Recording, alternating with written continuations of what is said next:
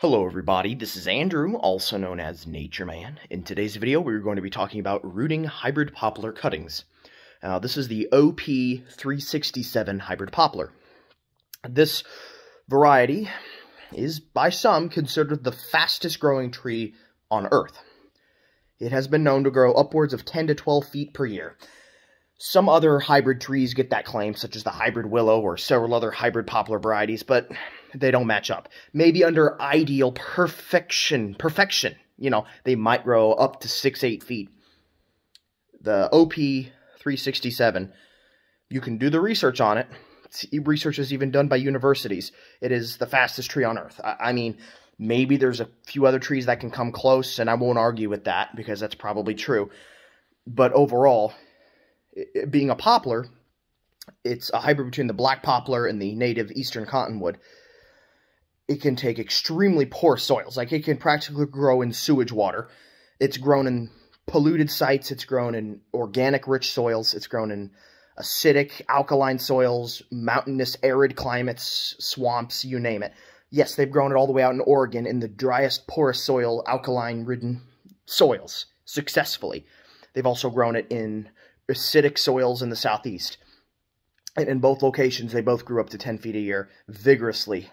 So this is definitely the tree you want to grow. The OP-367 hybrid poplar. It's very hard to get your hands on. Nurseries will not sell them. Generally, they won't sell any type of hybrid poplar of any kind.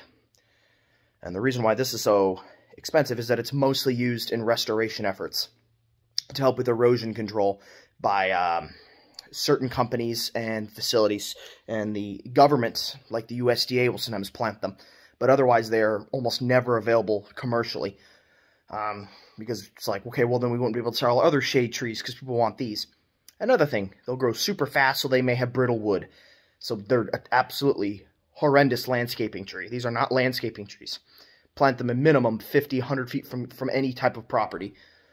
So if you have a giant farm with 1,000 acres, and you need to very quickly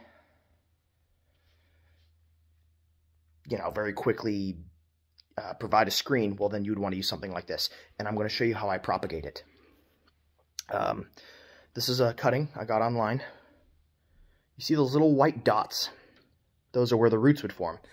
Now, this is very common on poplar branches and on some deciduous trees. Those little white dots are where the roots would form. And if you obtain cuttings of any kind of poplar and you wish to root them, make sure which side you're doing it. The bud should be facing upwards, as it is right here. The bud is facing upwards. So that's where you'd stick it in the soil. Generally, you need at least 1 or 2 buds popping out of the soil, because these buds would become new branches. Absolutely 1 bud, preferably 2 buds facing out of the soil. That is a requirement. Because poplar is in the willow family, Salixaceae, they naturally produce their own rooting hormone. So you do not need to apply a rooting hormone in order to propagate these. Just like you would if you rooted willow. Poplar is the same. You just stick it in moist potting medium and it will root.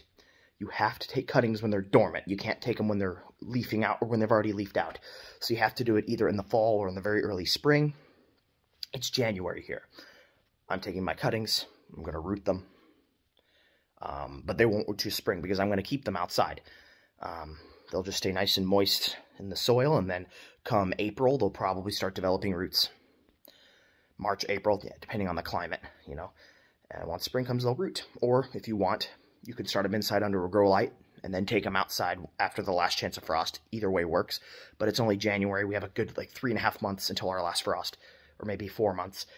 So I'd rather not risk rooting them now, but I'm going to get them ready to root and then have them sit outside, where they'll stay dormant until they're ready to root in the spring. All right, I'm going to flip the camera. Sorry for the poor lighting.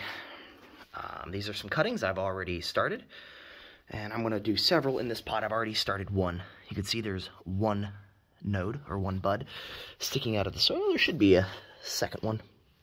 Yeah, there's a second one right down there. So there's 2. See, with this, I have the buds sticking upwards. Stick them in the soil. This is just to get them rooted. Once they've developed vigorous roots in the spring, I'll transplant them. I'm probably going to plant some by the creek, maybe give some away to friends and grow 1 or 2 of them as a bonsai. Just because I'm doing this for fun, just to learn and see for myself how fast these things grow. I'm not doing it because I have 10 acres I need to screen.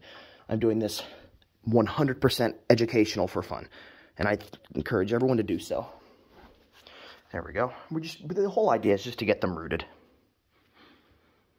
In fact, I'm going to kind of space them apart so they're not too close here. There we go. They should root and leaf out in the spring, and I will do an update as soon as they start to grow in the spring. All right? I will do an update, probably a few months from now. This is NatureMan signing off. Bye.